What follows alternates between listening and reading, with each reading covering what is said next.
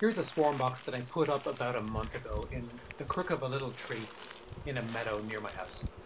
Inside the box is a frame of drawn honeycomb and a little bit of a lure made of lemongrass, which is a tiny piece of tissue with some lemongrass oil on it. And that attracts swarms of bees that are flying around in the area.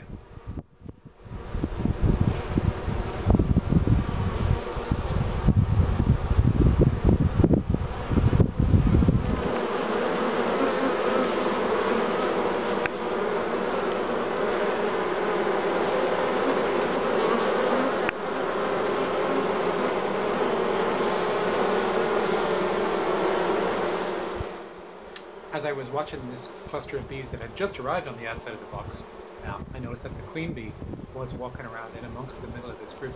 After a minute or two, she walked down from the cluster and walked into the little hole at the bottom. There she is, right in the center. Look at her, right there. And anyway, that was kind of nice to see.